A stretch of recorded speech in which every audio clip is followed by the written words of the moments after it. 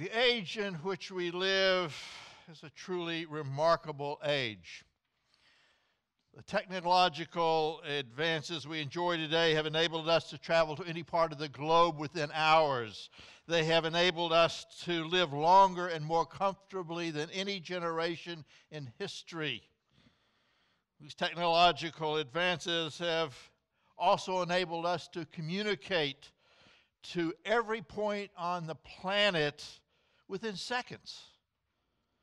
And in addition to all of these benefits, the technological advances we enjoy today have enabled ordinary men and women in our 21st century to tap into more information than any generation in history. Now, with all of this information, ours should be the most knowledgeable and wise generation in history. But we're not. We're not, because we have ignored God's instructions on how to gain wisdom. God has given us a book called the Bible, and in this book God tells us how to gain the wisdom we so desperately need. God is so concerned that we gain wisdom that He's even devoted an entire book in the Bible to the subject of wisdom and how to get it. That book, as many of you know, is the book of Proverbs. And the Lord willing, we're going to spend the next few months examining this very important book. Now, as pointed out a moment ago, the amount of information available to us today is absolutely staggering. In fact, it's so staggering that our age has been called the information age, and it really is the information age. Every day, thousands of newspapers are printed in almost every language on earth. Every month, thousands of magazines are published on nearly every conceivable subject, and even on a lot of subjects that most of us don't even know exist. Tens of thousands of books are printed each year, and then there are the 24-hour news channels. These channels give us access to information from every country in the world, every hour of the day and night. We have newspapers and magazines and books and news channels feeding us a constant stream of information day and night, and if these aren't enough to satisfy our thirst for information, there's the internet. The internet is an amazing tool. It's a tool that has enabled ordinary men and women to obtain information from around the world, and to do so by bypassing large media organizations that have a terrible habit of just feeding us what they want to feed us. The amount of information available to us today is absolutely staggering. And with all of this information, ours should be the most knowledgeable and wise generation in history, but it is not. We have mountains of information, but we lack wisdom. We don't know what to do with it. In spite of all the data, we really don't understand the world we live in. And we certainly don't make good decisions. In fact, ours may be the generation that makes the most stupendously bad decision in the history of mankind. I know that's a broad statement, but it's absolutely true. Ours may be that generation that makes the most stupendously bad decision in the history of mankind, and the most stupendously bad decision in the history of mankind will be to make the Antichrist our ruler. You can't get worse than that. Based on the data I'm receiving from the internet and all these other sources, the vast majority of men and women in the world today are philosophically and morally at odds with Jesus Christ. And at the same time, they are philosophically and morally attuned to the Antichrist. They really are. Now, this is utter foolishness. To be at odds with the one who gives life while at the same time being attuned to the one who will only give death is to be intellectually and morally bankrupt. Yet, this is the mindset of our generation. Never has a generation had more information, and never has a generation been more inclined to make the worst decision in history. So much for the benefits of being well-informed and well-educated. The most educated generation in history will make the most foolish decision in history. Have you ever noticed that when they have those round table discussions on TV, the people involved invariably declare with the utmost confidence that the answer to the world's problems is more education? If we could just give everyone a better education, they declare, we would solve most of the world's problems. Now, I'm going to sound like I'm anti-education. I'm not. I'm simply looking at the world the way it is, folks. Education has become the religion of the secular world. But it's a false religion. And it gives people false hope. If education made people wise, then the wisest people on our planet would be the faculties of Harvard, Princeton, and Yale. And I can assure you they are not the wisest people on our planet. They're among, frankly, the most foolish people on our planet. Education obviously doesn't make people wise. So the question we have to ask ourselves then is this: why is it that a generation with so much information and so much education possesses so little wisdom? To put it simply, why do we lack wisdom? And the answer is also very simple. Our generation's lack of wisdom is a lack of wisdom because our generation has no fear of the Lord. And the fear of the Lord is, God says, the first step in gaining wisdom. So what does he know? He just made it all, folks. Now, this should be obvious. It's not obvious to most people. Proverbs 9:10. The fear of the Lord is the beginning of wisdom, and knowledge of the Holy One is understanding. Job 28, and he said to man, the fear of the Lord, that is wisdom. Psalm 111:10, the fear of the Lord is the beginning of wisdom. All who follow his precepts have good understanding. We could go on and on and on, but I don't really have to with this congregation. You get it. Why is it that a generation with so much information and so much education possesses so little wisdom? The answer is simple.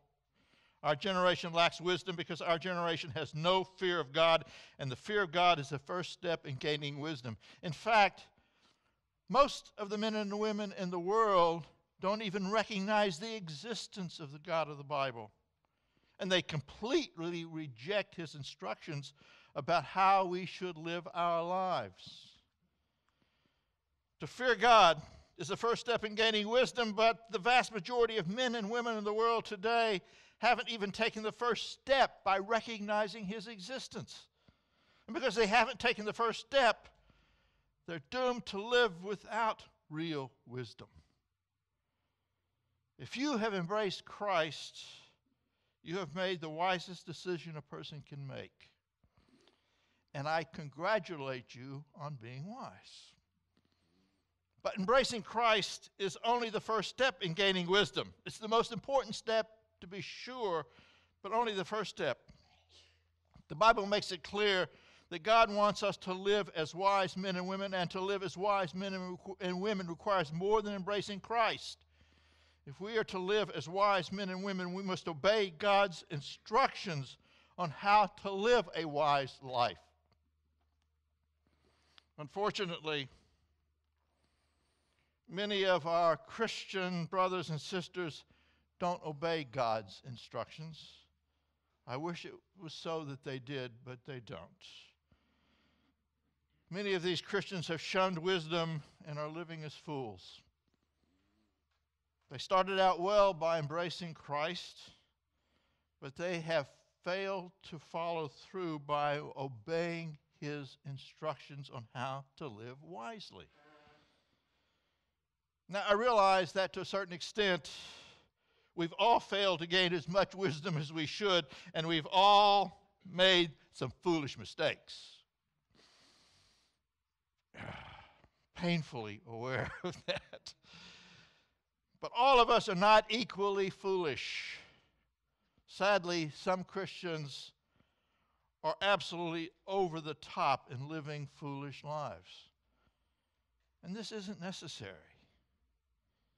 God knew from the very beginning that we would be inclined toward foolishness, so he came to our aid by giving us a book called the Bible, a book that's filled with wisdom. And in the Bible, there's one particular book that's devoted to wisdom, and that book is the book of Proverbs. God has given us this book so that we can gain wisdom and rid ourselves of foolishness. The book's goal is to give us wisdom and to rid us of foolishness. Now, this goal is laid out in the first 7 verses of this book. These are the Proverbs of Solomon, David's son, king of Israel. Their purpose is to teach people wisdom and discipline, to help them understand the insights of the wise. Their purpose is to teach people to live disciplined and successful lives, to help them do what is right, just, and fair. These proverbs will give insight to the simple, knowledge and discernment to the young. Let the wise listen to these proverbs and become even wiser. Let those with understanding receive guidance by exploring the meaning of these proverbs and parables, the words of the wise and their riddles. The fear of the Lord is the foundation of true knowledge, but fools despise wisdom and discipline. A powerful 7 verses.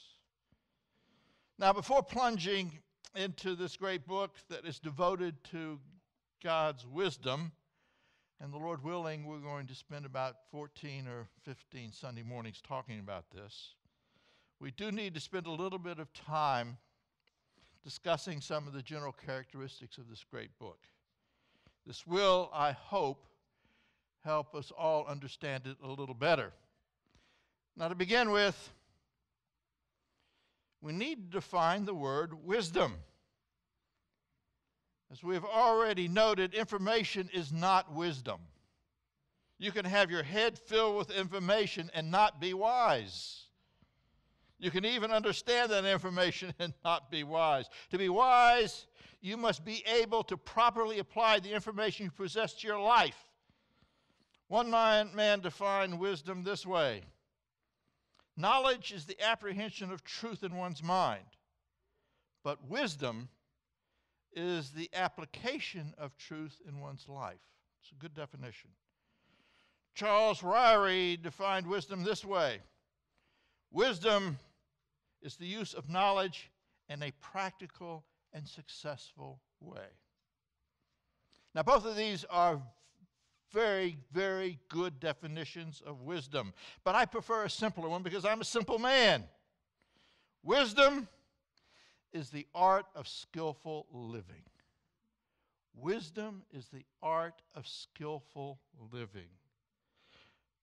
The wise man is the man who knows how to live life skillfully. And God really does want you to live life skillfully. That's the reason he put the book of Proverbs in the Bible. Live a skillful life. Don't go out and just flail around and fall apart. Live life skillfully. The book of Proverbs is devoted to that end. It's devoted to teaching us how to live skillfully. Now, skillful living is not necessarily the art of getting rich or the art of becoming powerful. Skillful living is the art of making a good life for yourself. If you want to make a life worth living, you need wisdom. You need to learn the art of skillful living if you want to have a good life. The book of Proverbs will help you do just that. It's also important that you keep a couple of things in mind as we work our way through this wonderful book. First of all, the most important requirement in living a good life is to get right with God. The most important requirement in living a good life is to get right with God. Without getting right with God, all that you do will be a waste. If you don't get right with God, you will fail at this thing called life. We all are here for a few years. If you don't get right with God, it's a waste. I don't care how rich you are, how powerful you are. You can win Nobel Prizes, do all sorts of really neat things. If you don't get right with God, your epitaph is failed at life. Failed at life. So that's the first requirement. Secondly, once you get right with God, you need to learn how to live life skillfully. And that is what the book of Proverbs wants to teach you. And now, before jumping in, we're going to have a few introductory messages just to prepare you for the book. Because the truth of the matter is, Proverbs is a terribly misunderstood book. And we'll talk about that more next week. It is probably one of the most misunderstood books in the Bible. Some folks will say, well, no, that must be Revelation. I would argue it's the book of Proverbs. And we're going to try to solve some of those problems next week. But a little additional information. The book of Proverbs was written primarily by Solomon, with additional proverbs from a man named Augur, about whom we know nothing, a man named Lemuel, about whom we also know nothing, and then there were some men simply known as the wise men, about whom we know nothing as well. But God inspired all of these men to write their proverbs, and for Solomon and others to include them in this book. Now, the major role Solomon played in writing the book of Proverbs is made clear in the text itself. Proverbs 1:1, the Proverbs of Solomon, son of David, king of Israel. Proverbs 10, the Proverbs of Solomon. Proverbs 25:1. These are more Proverbs of Solomon, copied by the men of Hezekiah, king of Judah. Now, Solomon was a fitting author of this book because, according to Scripture, he was the wisest man who ever lived. So it was altogether sensible for God to choose the wisest man who ever lived to write a book on wisdom. Now, most of you know the story, Solomon being blessed with wisdom. For those of you who don't, it happened this way. Shortly after Solomon became king, God came to him in a dream and asked him what he could do to bless Solomon. You want wealth? You want power? What do you want? Solomon very wisely said, give me wisdom. I need wisdom to rule this incredible people. And God gave him wisdom. This is what was recorded. God said, I will do what you have asked. I will give you a wise and discerning heart, and there will never have been anyone like you, nor will there ever be. The wisest man who ever lived. I tend to think he was also the smartest man who ever lived. I can't prove that, but I think so, and I think his genes have been spreading through the Jewish people, which is why we have so many Jews who are Nobel laureates. Perfect sense. Perfect sense. There are a number of other reasons for that as well. But he made him the smartest man, the wisest man who ever lived. And the Jews are still benefiting from those genes. You think God wouldn't do that? You don't know God. You think otherwise. 1 Kings chapter 4. God gave Solomon wisdom and very great insight, and a breadth of understanding as measureless as the sand on the seashore. He spoke 3,000 proverbs, and his songs numbered 1,005. Men of all nations came to listen to Solomon's wisdom, sent by all the kings of the world who had heard of his wisdom. And he knew about science as well. He knew about all sorts of architecture, art, music. It just went on and on and on and on. He was a very erudite man, a man who just knew about everything. God said, I will make you wise, I will make you smart. And when God sets out to do that, it gets done. Solomon, we're told, spoke 3,000 proverbs, and his songs numbered 1,005. Obviously, many of Solomon's proverbs did not make it into the Bible, or this series of messages would last 2 or 3 years.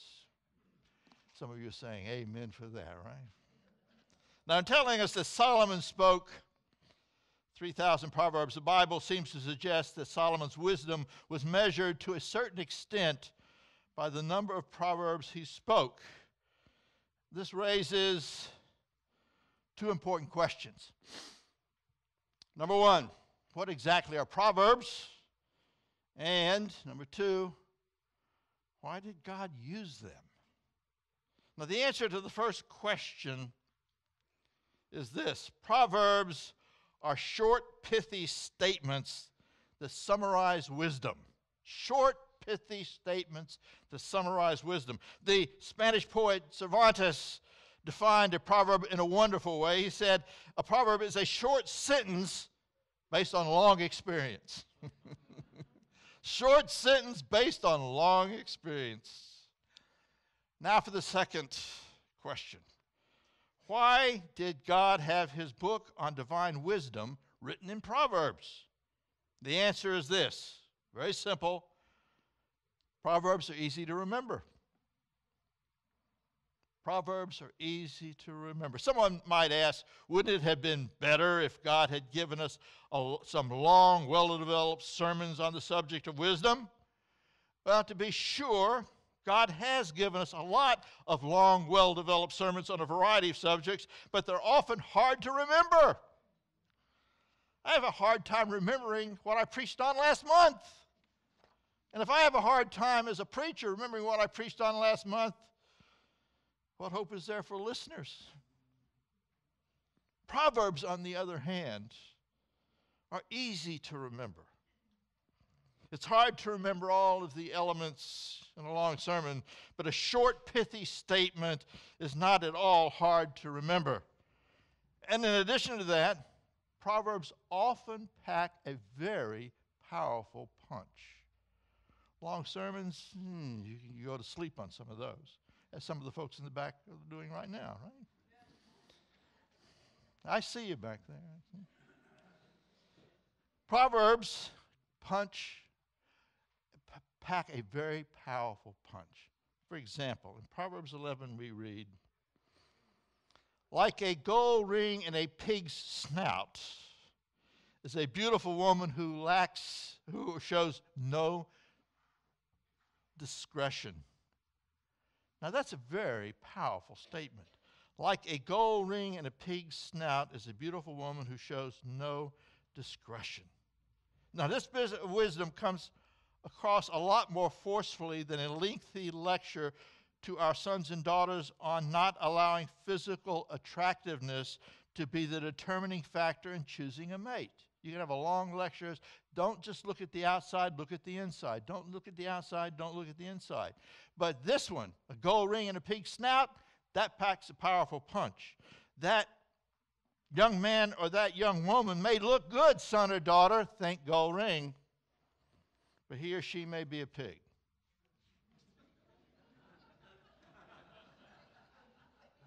You think that's not true? We all know that's true. That's the reason there was this wave of nervous laughter throughout there. But unfortunately, that's how we move. That's how we move. That man, that woman may be attractive, think gold ring, but it may be a gold ring in the snout of a pig. Every young person in this room, pay attention. This is for you. Proverbs 16. Pride goes before destruction, a haughty spirit before a fall. All of you have heard this. Now, this bit of wisdom is much easier to remember than a lengthy sermon on the foolishness of pride. There are 10 words in the English translation and only 7 in the original Hebrew. So few words that even a child can remember this proverb easily. Proverbs, as one man wrote, are like burrs that stick to the brain. You can't get rid of them. They stay with you and your children and your grandchildren for generations. And it's because of this that most cultures and nations create proverbs. They do so to pass on wisdom from one generation to the next generation to the next generation and so forth. An example. 2,300 years ago, a Greek philosopher named Zeno wrote this proverb. The reason why we have 2 ears and only 1 mouth is because we need to listen more and talk less. Now, I've heard this bit of wisdom a number of times over the years, and I might add, long-winded preachers need to hear it often. The reason we have 2 ears and 1 mouth is because we need to listen more than we talk. Now, I always thought that this proverb originated with Ben Franklin. It sounds like a Ben Franklin proverb. He loved writing proverbs. A number of the founding fathers loved writing them. They published them, and they were just bits and pieces of wisdom that helped people put their lives together. I was amazed. It was only in studying this book of Proverbs that I discovered that it was written by Zeno 2,300 years ago. That's how powerful Proverbs are. It's been hanging around, and each generation sort of claims it as its own. That's why God gave us a book of wisdom written in Proverbs. They pack a powerful punch, they're easy to remember, and they tend to stick with you like burrs on the brain. And God wants you to have these bits of wisdom like burrs on your brain so you don't forget them. The age in which we live is a truly remarkable age. The technological advances we enjoy today have enabled us to tap into more information than any generation in history. And I confess, I love it. I'm a bit of a news junkie. I like collecting data. I like knowing what's going on. Unfortunately, it's depressing at times because most of what I see going on ain't good. Now, with all this information, ours should be the most knowledgeable and wise generation in history, but we are not. We are not because we do not fear God. We just take him for granted. If he exists, we don't care. And even those who do fear God often don't obey his instructions. God has given us the Bible to help us gain the wisdom we so desperately need. And in particular, he's given us the book of Proverbs, a book devoted to gaining wisdom. God wants us to be wise. God wants us to be skillful at living. And my prayer is that as we go through this book, we will become skillful at living, and in doing so, have good lives. I want you to have a good life. God wants you to have a good life. Step 1, embrace Christ. After that, you need to follow the instructions he lays down. God, this is a very practical book. It's very spiritual, but it's also very practical. It's how to get up, go to work, do the job, plan a life that works. Sadly, a lot of Christians don't have lives that work very well. And I hope if you're one of those, you'll pay attention to this book and learn the art of skillful living. We all can improve on that. Let's pray. Father, we love you. We worship you. We thank you for being our God. We thank you for being so concerned about our well-being, even here, that you give us a book on wisdom. I pray that we'll take it to heart and that we'll be a church filled with men and women who are skilled at living and do all of these things to your glory. In Jesus' name we pray.